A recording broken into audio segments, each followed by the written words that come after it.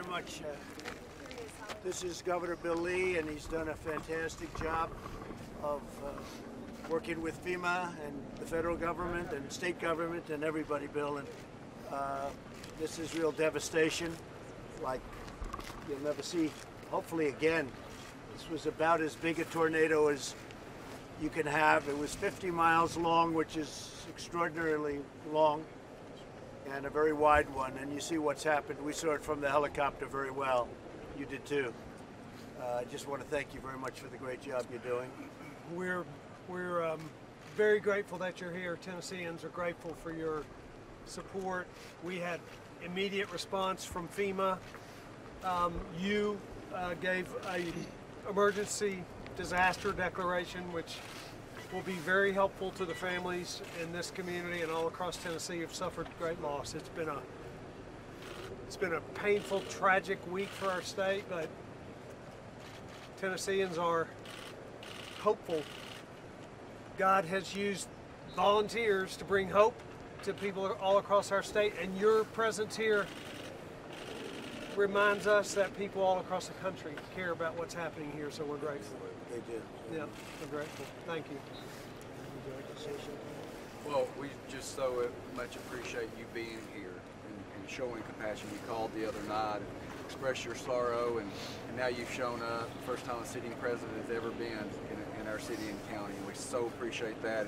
It does show hope and compassion to our community and to our residents, and we appreciate that very much, very much. We live in a great community. It's been a devastation, loss of life like our county has never seen in its history. But the outpouring of love and support from our community, our first responders, we've got a great group of folks. It's been an outstanding response for those folks and from the community, all the love and support. You coming here today just puts a big asterisk on the end of that and shows that the cooperation we've had from the federal government and the state government through the governor and you has been absolutely amazing. We have never seen it before. I've been in emergency services for 35 years before I became county mayor. We have never seen the cooperation and response that we have seen from your administration and from this state's administration. Thank you. Yes, and your instant declaration for our communities last night. Thank you. They're great people. It's a great state. And what is the final count of death in the state itself, the entire state? We had 25 Tennesseans lost their lives in this, many injured, thousands without homes and power and supplies, but Tennesseans have shown up. We're the volunteer state. We've shown up by the thousands to surround our neighbors and to provide hope and to provide assistance, and it's been inspiring, and we're gonna overcome. This state knows how to do that. That's who we are. That's what we do. And government can do so much, but only the people can really provide the hope, and they're doing just that in Tennessee. Thank you very much. We're going to see some of the people that really survived, some not in good shape and some in very good shape, incredibly in good shape. But anybody in these homes, this is a swath that it went right through on this side of the street. And obviously anybody in these homes, for the most part, they were killed. Given very little warning, you get a phone call, hey, there's a tornado, and boom, it's on them. They just appeared, and it's we're working very hard. FEMA's doing a great job. They're doing a great job. We're told to do the absolute best. Thank you very much. You have any questions? Mr. President, do you have a message for the survivors? Well, I do have a message, and I have a message for the families of those that lost their lives. And we love them. They're special people. It's an incredible place, incredible state, tremendous heart. Already you see people rebuilding. I mean, it took place literally hours ago, a couple of days, and they were already rebuilding. I've never seen. We were flying over. You see the blue roofs going up. It's all over the place. They're just great people. It's a great state, and they have great leadership in this state, and that's why it's working out like it is. But still, 25 people at least, and some really very badly hurt. Very, very badly hurt. The mayor was telling me some of the houses came down, and they got here right after that happened, and people are walking out of the houses, and you might explain that, what that looked like. It was just, you know, it's a war zone, and it's in the middle of the night. It's very difficult to maneuver that. But the first responders, we can't say enough about the first responders that were here. Went in, you know, they run in when everybody else is running out, and they ran in and took care of these folks, police and fire and EMS, and it was an amazing night. We had people that were so disoriented, they were wandering out down the roads and through the fields and the woods, trying to get to safety and figure out where they could go. And our great group of responders took care of them immediately, and we're so sad. They didn't know what happened. No. They just, all of a sudden, they're watching television or something, and all of a sudden they're outside walking on the street. Yeah. There was one young boy, I heard he was taken out of the house, and He was. One minute he's in his house, the next minute he's laying in his yard. It happened that fast. a couple of blocks away. Yes. Another family was the husband huddled over the wife and child, and the roof came off, and he was sucked out. They were all sucked out in the yard. They survived. But I think it's important to note too that here in Cookeville and Putnam County, while there was 25 deaths in the state, 18 of them were right here in our city and county. 8 of them on this particular street, and so you know, we can continue to ask for prayers for our community, for these families that are going to be burying people over the next week.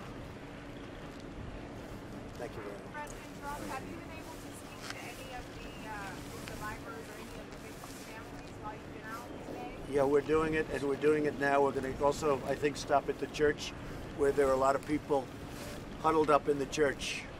It's a cold day, and they're all huddled up. We're going to go to the church also. We're seeing some of the people over here.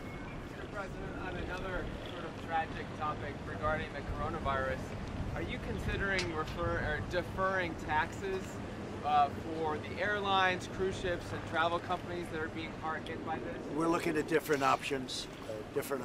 We did get tremendous job numbers this morning. They were, you know, if you add the 80,000 to the 270, you know, they were talking in the 350,000 range.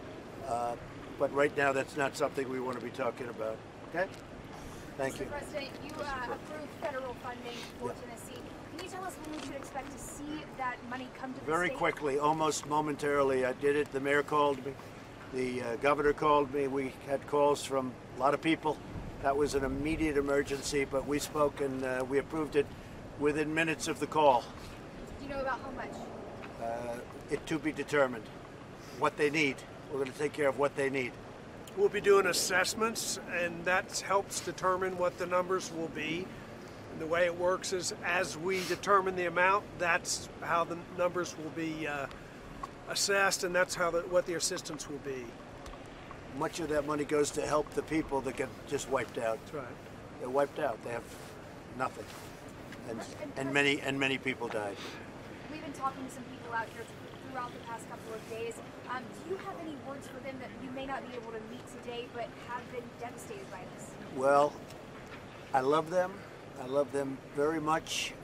That's why I'm here. Some people wouldn't be here. There was no way that I wasn't going to stop here first, and I was going to do it yesterday, but they asked me for one more day because they were looking for bodies, believe it or not, up until just now. They pretty much covered everything. But and just God be with them, and we're going to be with them. We're going to be with them all the way, and I can tell you the governor feels the same as I do. And the mayors, I want to just congratulate you because the job you've done, everybody's talking about it. They haven't slept in 48 hours. Neither of you, come to think of it. So we're going to go see the people now and say hello to them and do whatever you can do. It's tough. A lot of them have lost people within the family. One family got entirely wiped out. There was one case, though, I heard a young man was, an 8-year-old boy was ripped out, flown to a certain area, and dropped off at the street 2 or 3 blocks away. And they found him walking. And he said, I just flew in the air. And he was walking down the street 2 blocks away from his home. And how did his parents do? We're not sure exactly how they turned out. They were found deceased. They were He deceased. was the only They were surviving dead. member of the household. Lost his sibling as well. So it took him, and he said I was carried by the air away from my house. He He came was back, but his in the house over there Yeah. and dropped in the neighborhood back behind us. he was over there, and his parents were killed, And sister. and his sister.